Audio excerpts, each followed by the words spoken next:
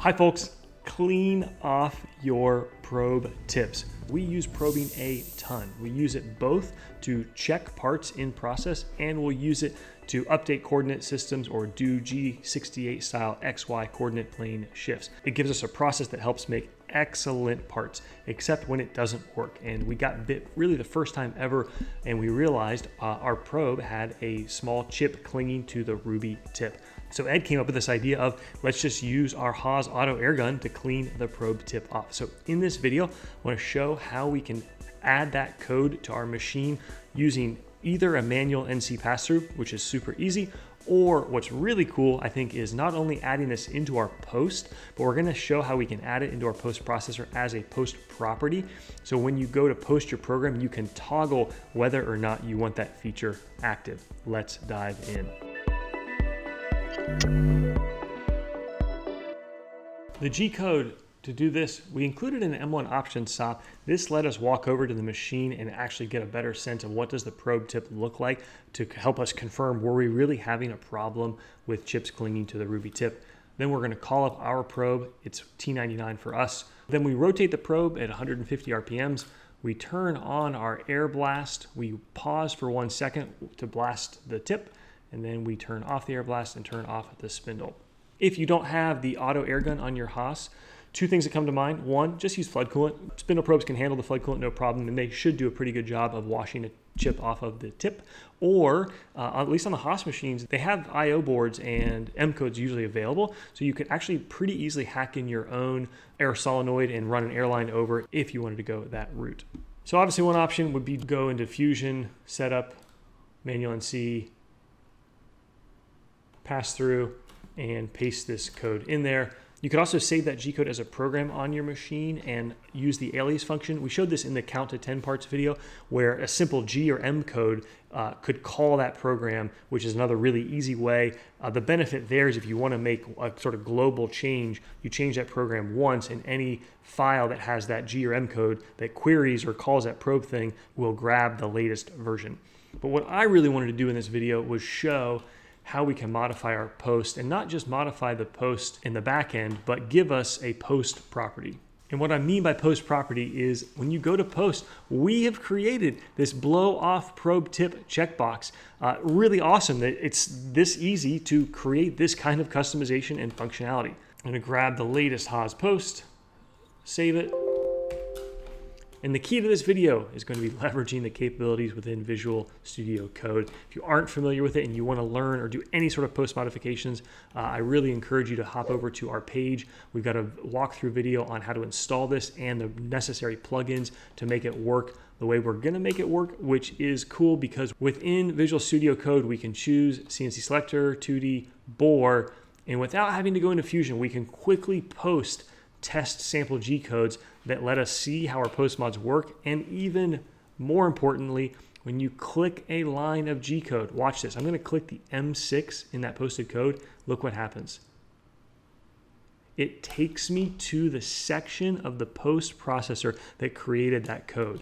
I'm not a programmer. I could not have done all the post mods and work that we've done to date in our shop without that trick. I'm gonna be pretty methodical about walking through this. If you're anxious to just see the results, use the timestamps to jump ahead. But I wanna show folks and hopefully build some confidence in your ability to tackle this stuff. So I'm gonna close the posted code here just so I have more real estate to view the post-processor code.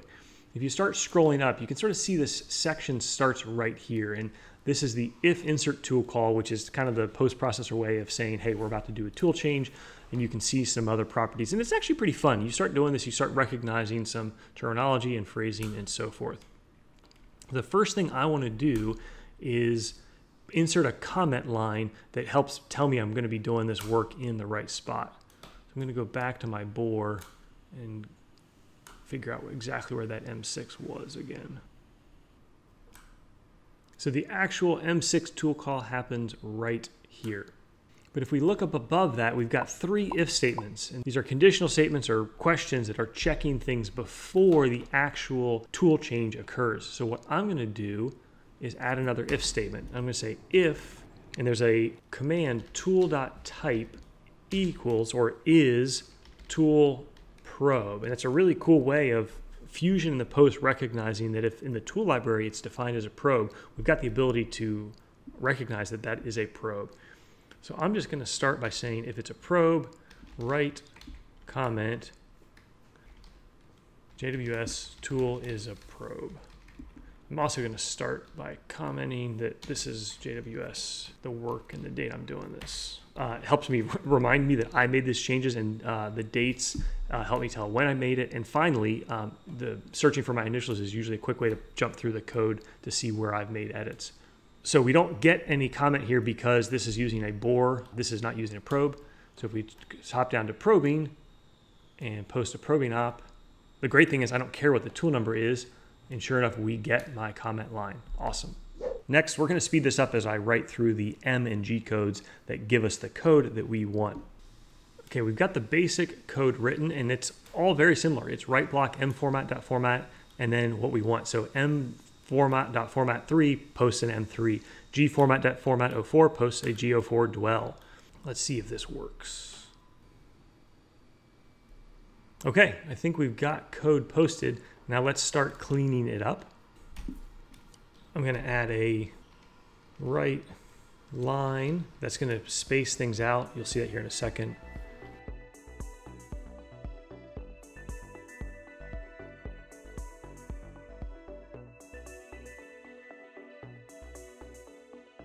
We can take out our debugging. This is a probe. And what that does, it simply adds a space before and after this snippet of code and tells me the start of tip cleaning and the end of tip cleaning. And now we have one fatal flaw here, which is that we haven't called the probe yet to run this command. And we know if this code runs, it's already a probe. We can actually just copy this tool block code from right here. This is going to say T, whatever the probe number is, M6, which is what we want. Usually for me as a beginner programmer, if I have an error like this, it tells me it's 2264, which is this next line. Usually it means I forgot a paren or semicolon. And so sure enough, this last paren you can see relates to that. So I think I need to add one more paren, and sure enough, that closes out the right tool block open paren. And now if I hit save, it will automatically repost it, and we're good. Great. So now T4 M6, because in this case, the probe is T4, starts turning it at 150, air gun on, dwell, air gun off, spindle off. I'll fast forward through here. I'm just going to add comments. These help the operator, and they help me or anyone else who's going to look through this code or modify it later. So now let's figure out that post property. If we take a look at some of the values here, we see there's something called use chip transport. I bet you the word transport doesn't show up anywhere else in this post other than where I care about it. So let's search transport, and sure enough, we see something here, here. Okay, here we go. Look at this list of everything. If we scroll up, we can see this section is called user-defined properties. Perfect. If you start looking at some of the available fields, title, description, group, I didn't recognize group at first until take a closer look at the options here. You have group 0, 1, 2. So I'm fine putting it in group 2. So let's take this whole section and paste it and add my initials. And we'll call it tip clean.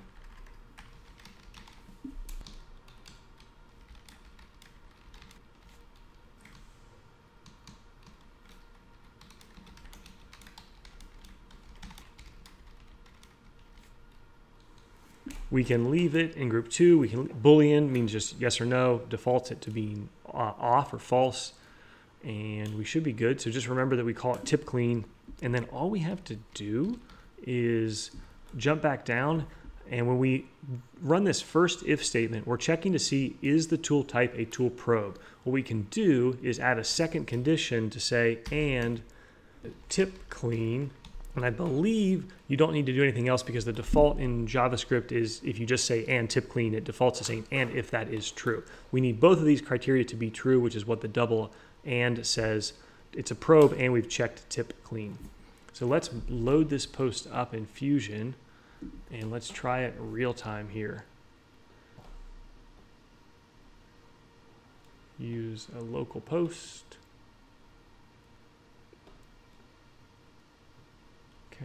Okay, and sure enough, we get blow off probe tip right here. Click post. Okay, nope. One error, tip clean is not defined. Okay, so this stumped me. So I went back to transport because we know that works as a post parameter, post property. And if you start searching through, you can see the if statement that relates to the chip transport says if get property chip transport. So what we need to do is paste this in instead of just the tip clean. So and get property